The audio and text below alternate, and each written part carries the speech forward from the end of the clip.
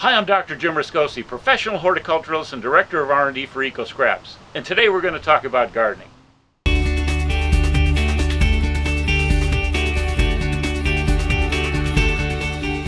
Raised bed gardens come in many shapes, sizes, and forms. And the neat thing is you could choose to make a raised bed garden to suit your particular needs. You can make it as high or as low as you like, and as wide or as narrow as you like. We could grow a number of different plants in this particular raised bed garden. I like a raised bed garden of about this height because this is about almost waist high. I don't have to bend over. If I have to weed this garden, it's really easy to not have to bend over.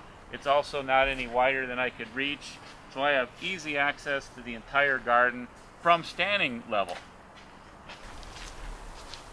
Strawberries is one of the most favorite fruits that I like to grow, and this is a good example of utilizing the vertical space to grow your strawberries. You basically only occupy a relatively small land area, but a lot of your production is vertical and upright.